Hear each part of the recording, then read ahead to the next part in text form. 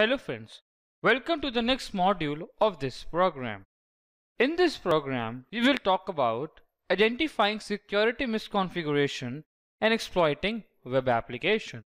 So, first of all, we'll see what are common security misconfigurations. Security misconfiguration arises when security settings are defined, implemented, and maintained as default. Good security requires a secure configuration defined and deployed for the application, web server, database server, and platform. It is equally important to have the software up to date. If directory listing is not disabled on the server, and if attacker discovers the same, then the attacker can simply list directories to find any file and execute it. It is also possible to get the actual code base which contains all your custom code and then to find a serious flaws in the application.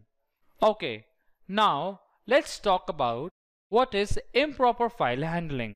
Improper handling of errors can introduce a variety of security problems for a website. The most common problem is when detailed internal error messages such as stack traces, database dumps, and error codes are displayed to the user, or maybe to the hacker. These messages reveal implementation details that should never be revealed.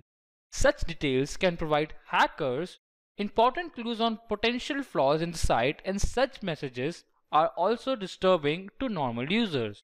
For example, if a hacker is trying to inject SQL query in the website and somehow he gets to know about the database name, then he can extract data easily.